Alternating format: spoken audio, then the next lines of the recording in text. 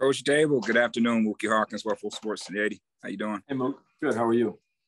Excellent game yesterday, Coach. Steph got going with his first 100-yard performance.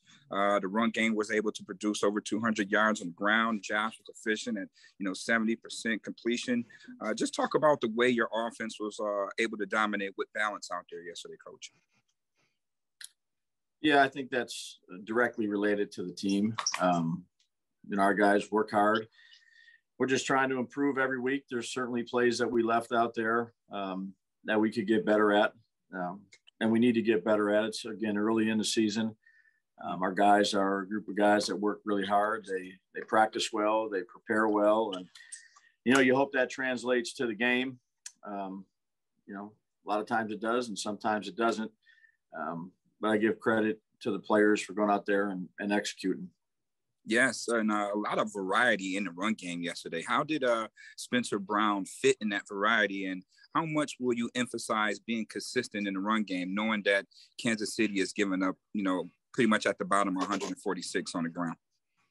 Yeah, well, again, it's a week-to-week league. So you go back and you watch the teams that they've played, obviously just getting started on them, but they've played some teams that run the ball, Cleveland and Baltimore. And look, this is a good team with good players and good coaches, like it is every week in this league. And, we're starting, you start back over. You put this one to bed, win or lose, and you go through the things that you need to go through and try to correct the things you can correct and, improve on the things you can improve. And then you get started again, right about now. So that's kind of where we're at in the week. Spencer Brown, care to talk about how he fit in that run game yesterday? Yeah, I think all those guys. I mean, look, the offensive line, you got to have 5 guys trying to work as one. There's a lot of things that Spencer did well for us, just like all the other guys. And, there's things we got to clean up. It was his first game, really starting and finishing a game. And really like the way Spencer plays, his play style, his approach during the week as a young player, and a lot of room for growth. Yes, sir. Appreciate your time. Good luck this week, Coach. Thanks, Mook. Appreciate you. Hey, Dabes. Good to see you. Hi, Heather. How are you? I'm good. How are you? Good. Kind of going off of that with the offensive line, we saw, some different combinations of guys, obviously with Spencer out there, Darryl moving inside, Cody not starting in this game. Do you anticipate those 5 to be out there this week, or is it something that, you're still kind of working through when it comes to the combination of your starting 5 there? Yeah, no, I think you guys asked Sean this right before I got in here, and we're just gonna grind it out here with the guys we got and try to get better. And you're always evaluating, regardless if it's the 5 guys you're going with or the receivers. You're always evaluating every week to see how you can improve. Those 5 guys, they did a good job. We still got a lot of things to clean up. And then what have you seen from Dawson so far this season? It just seems like his, he talked about his confidence being up and, just being just playing with that edge there. I guess, what have you seen from him so far this season? Yeah, he's been a guy that's improved since he's been here. He cares about it a lot. He puts a lot of time and effort and energy into preparing and practicing. And he's a great young man that, gives everything he has since he's gotten here. And, he's improved, I'd say, every single day he's been here. Because he's got the right mindset. He's got some toughness. He's intelligence. He works on his craft. And, we've been talking about him since summer, I guess. He just makes it one day at a time and keeps getting better for us. And said this in the summer. I said, now I have a lot of confidence in where he's at. And, hopefully we'll just keep growing on it. Thanks, Dave. Appreciate it. You got it, Heather. Have a good day. Hey, Brian, John Warrow. Sorry, I don't have my thing on, okay, my bud. video on. To go off on yeah, I've got a lot of, it's a bad face day, bad whatever. Okay. So, okay. Speaking of Dawson Knox, did we how much do you think people might have underestimated the transition that Dawson had to make from switching, from moving to tight end, and learning all the responsibilities, and are we seeing, him starting to blossom in that sense, maybe the light coming on in some ways, this year right now? That's a good question. It's a hard position to play, regardless of the league that you're playing in, but certainly in the National Football League. And, his story is well documented, from a walk-on to a quarterback to all these type of things, to playing in a little bit of a different system. Just like a lot of college kids that come out, get drafted, or are free agents, I'd say there's a learning curve in probably every position. But really this position is, having coached it here for a while here before I came here, there's so many things that entail the responsibilities of a tight end. And a lot of times those guys get pulled in different directions. All right, we're going to meet with the run game, then we're going to meet with the pass game. You're getting less and less individual time. And, first and foremost, I give credit to Dawson to just grinding it out. He's almost here like a quarterback, how much he's here. He's meeting with Rob. He's spending extra time individual. And again, we've talked about this before. You're going to have some hardships when you come into this league. You're going to have them when you're a 10-year vet or a 20-year, whatever it may be. This is not an easy profession to be consistent on a week-to-week basis. There's a lot of things that go into it. And he's certainly done, his share to try to put him in the best possible position he can put himself into, with the, understanding that we still got a lot of stuff to clean up and be better at. But he's made significant progress, and I know he'd like to make more progress, but I think he has our trust, and I know he's got the quarterback's trust, and, we'll just take it each day. He's doing, better and better. And as gradual improvement goes with a player, we don't see really the significant leaps and jumps. Is there a moment or a point where you saw Dawson, really come onto the scene, like where you're going, okay, maybe this is, he's got it this time. He's really getting it. Yeah, I've never really lacked confidence in him just because of his approach. Like, look, every play is not going to be perfect. He's a consistent guy in terms of his preparation, his practice habits. He's coachable. He's just that's what you hope for young guys that come into the league, is they just keep on making strides, whether it's from practice to practice, game to game, or season to season. And, I think that, he's done that for us. Thanks, Brian. Thanks, War. Hey, Brian. Sal, good afternoon. Hey, Sal. How are you? I'm good. Thanks. Emmanuel Sanders, 34 years old, has a Achilles injury less than 3 calendar years ago. What separates, and what he's doing now, what separates guys like that at that age to continue to play at that level on a consistent basis? Yeah, it's hard to do, right? It's hard to stay in this league as long as he stayed in this league as a player and continually perform. First, it's a credit to the young man of his approach, the things he does to take care of his body. He is a tireless worker. He's one of those guys that even at 34, you got to try to pull him back a little bit, because once he's out there, he's got that dog mentality that he's going to go.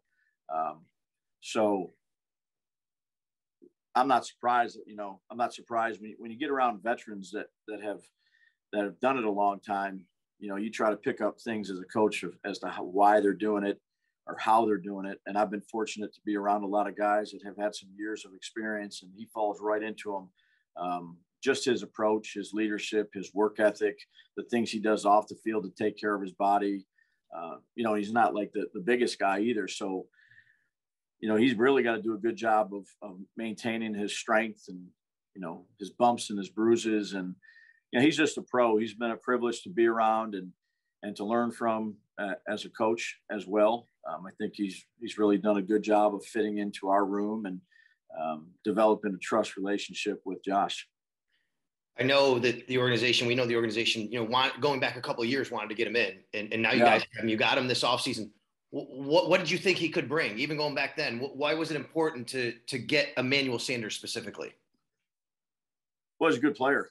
We thought he could help us, which he has. He's got position flexibility. He's got quickness. He's got instincts. He's got good hands. He's got a good feel for zone coverage. He can get open versus man coverage. He's been productive for a long time in this league. Those are all the things that, he's instinctive.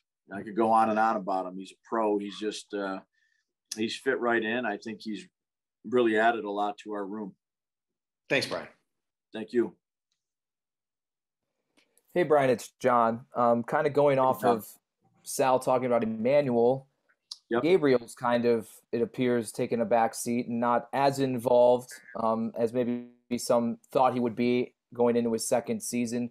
What have you seen from him, and has his lack of involvement, I guess, been more, I know he's dinged up early, or just kind of the flow of the game? Yeah, I got a ton of confidence in Gabe. He's another young guy that's improved tremendously. He can only play 5 eligible receivers, John, as you know. So based on how the game's going and what we're doing, those 3 older receivers are our starters, and he's a backup to those guys. He can play any spot. He's done a lot. It might not be celebrated because it's not 10 catches or 5 catches, but he's done a lot. He's done a lot for our offense. I expect him to continue to do that. The numbers and all that stuff, I'm not too concerned with that, because I know when you put him out there, he's dependable. You can trust him. He's going to do his job. And I have a lot of confidence in him. And then shifting gears, just in general, I know you watch a lot of film in the off season. How much of that is upcoming opponents? Or I guess more specifically, how much did you focus on maybe the couple games against Kansas City a year ago, and then maybe some of their other games as you look forward to the regular season? Yeah, I think, and that's a good question. Look, the off season is it's long, but it's short. So the first thing you do is you really evaluate, your players and where you're at with your players, and then the system that you have, and you spend a lot of time on that. And, not until you really, get to the schedule and see where you're playing guys at, because you could do some team, tons of work on a team you're playing in week 14. We spend a lot of time on really all of our opponents, and you make off-season notes. You're detailed with it, and you kind of put them in a library so that when you get ready to play the team that you're playing against, you can go back and use those notes of the things that you studied in the off-season. So we do that with all those teams. So you kind of have a library of whether it's the coordinator or the head coach, whoever it may be, just to get a jump start. But there's a lot of work that needs to be done, because some of the stuff they may be doing, they might have changed the first 4 weeks. So now you have 4 games and you're going back and forth and you have a ton of information. You got to try to streamline it the best you can. Yeah, real quickly follow up. I just was curious, because you're not going completely cold into Kansas City here. How much normally, I'm not asking specifically because you haven't gotten into it, but how much normally does change even in, 4 games? With a guy like, like Andy, who's been there and stuff. Yeah, no, I know, but I'd say, Coach Spags, he's got a lot of defenses. So how he plays one team might not necessarily be how he plays another team. And look, you're looking at the teams. It's like we played them twice, right? So it's like playing a division, like our in division games. So certainly you're going to look at those tapes. And look at matchups and things like that relative to who they have and who you have. But you're going to, you really got to, dig back into what they're doing this year. And look, some teams change a little bit. Some teams, maybe not as much. It's kind of a game by game, I'd say coordinator by coordinator, head coach by head coach process. Appreciate it, Daves. You got it, man. Hey, Brian, Mike Catalana. Hey, Mike, how you doing? Good. We've talked a lot about how Josh finds his flaws, works on them, motivates him, and all that. Okay, last year, you guys lose 4 games out of, 19? 2 of them are to the Chiefs. You know what it does to him. We've heard him talk about it, how he's motivated. While the team's message is always every game's the same, even keel. Is it okay if for a guy like Josh, I'm not saying it means more, but finds a way based on what happened last year, 2 games that you lose, that it sort of drives him and motivates him coming into a game? Or do you have to keep him in that every game's the same mode? Yeah, we try to be, and you know this, we try to be as consistent as we can, whether we lose, whether we win, whether a certain position plays well, whether they don't play as well, whatever it may be. We try to be consistent, because I've said this a million times, it's legal, eat you up and spit you out if you're not consistent. Consistent with your approach, consistent with your practices, consistent with your preparation, developing a routine during the season that really suits you to be the best player that you can be. And that's where our mind's at. It's the most important game because it's the next one, and that's the truth. But in terms of, we've seen him fired up for games. I mean, it can be almost anyone.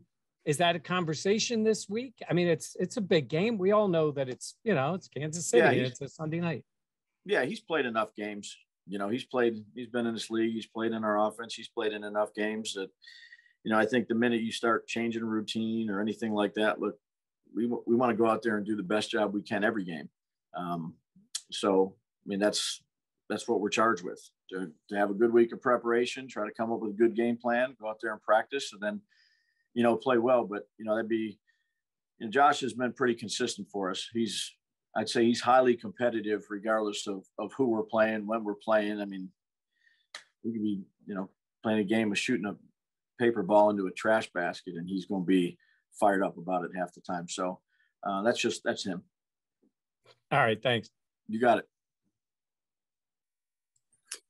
Hey, Brian, it's Jay with the Buffalo News. How you doing? Good, Jay. How are you? Good. Thank you. You mentioned earlier execution, red zone. I think it's been a little bit hot and cold for you guys this year. Without trying to pin you down too much on a strategic question, can you kind of, in broad terms, maybe talk a little bit about whether that's more execution on your end and the team's end, or maybe if defenses are maybe playing you a little bit differently than they have in the past down there right now? No, I'm always going to say it's a combination of really everything. We had some opportunities that we just quite didn't capitalize on, and give credit to the Texans. And, we go back and watch the drives, and most of them were on third down, where we had some chances, and, that's the flow of the game. Everything is condensed down there, that there's tighter windows. It usually only takes one play down there in the red zone, if you don't execute it, to result in a field goal rather than a touchdown.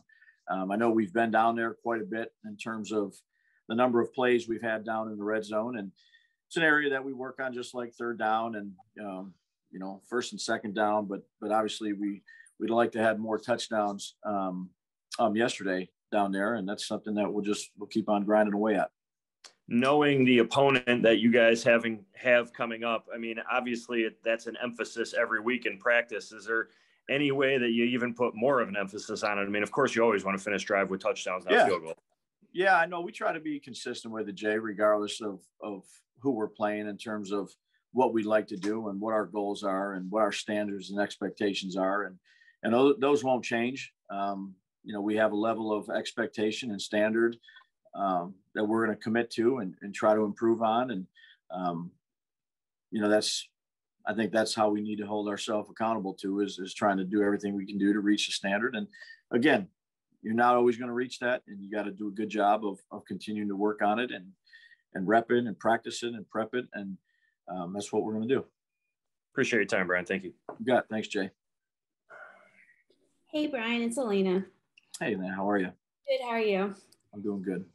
Going off Jay's question there, I was just curious, Emmanuel kind of mentioned this yesterday too. You guys scored 40 points yesterday, but there's still, there was opportunities missed for field goals were kicked instead of touchdowns. Does that kind of speak to where this offense is already, that, it's a luxury to be able to be like, after a game you scored 40 points, there were still missed opportunities out there? Yeah, and I think that's consistent with what we want to do every week, in terms of, we have a standard, we have an expectation. I think they're clear. We understand you're not going to score on every possession in this league. It's too hard. We understand that you're not going to finish every drive with touchdowns, although that's the goal. And, how can we do the things that we need to do to help us be better, really in every area? And I think, give credit to the assistant coaches and the players of, look, there's a level of consistency in terms of how we approach it on a week-to-week basis, regardless of result, which is hard to do in this league. We're judged by results, but you want to commit to a process and a way we do things during the week. And that's the standard we'll hold ourselves to. Again, I appreciate those guys, always wanting to be better. That applies to the coaches and myself and everybody on our offensive unit is, let's have that growth mindset. Let's try to dig in and look at the things we can do better on, celebrate some of the positive things that we did and acknowledge them and, really focus on some of the things that could have been better. Regardless of the result, consistency in approach, consistency in expectation, consistency in standard. That's how we approach it. Appreciate it. You got it. What's up, Dabes? You brought up Maddie, a point with. How are you? I'm good. How are you? Good. You brought up a point with the Kansas City Chiefs defense and just Spagnuolo and how many defenses he has and how he uses them and how he likes to mix them up so many times throughout a game. So when you're playing a team like that, how do you prepare for a defense like that? And where's your balance in doing what you do best versus Josh Allen in the offense, taking what the defense gives him when you really don't know what Spagnuolo might throw at you every down? Yeah, no, he's one of the best in the business. And, we have to really do a good job of executing fundamentals and techniques and, do our job the best way we can do it. You can prepare as much as, you can prepare and you can look at all the different looks. Certainly, it's hard to really say what he's going to do or when he's going to do it because he keeps you guessing a lot. And it's going to fall back on, again, without having game plan or anything like that, it usually falls back on fundamentals, techniques, communication, and playing together well. And, and playing well against their good players, which they have a lot of them on defense. Thanks, Dave. You're welcome. That's all we have for today. Thank you, Coach. Hey, I'd just like to say one other thing. I appreciate all the condolences and the cards that have been sent to me from the community on my grandmother. It really means a lot to me and my family. But there was, I get a ton of mail every day, and there's a ton of fans that send those cards out. Just great to be part of this community. I want to thank all of you guys, the media, the fans. Really means a lot.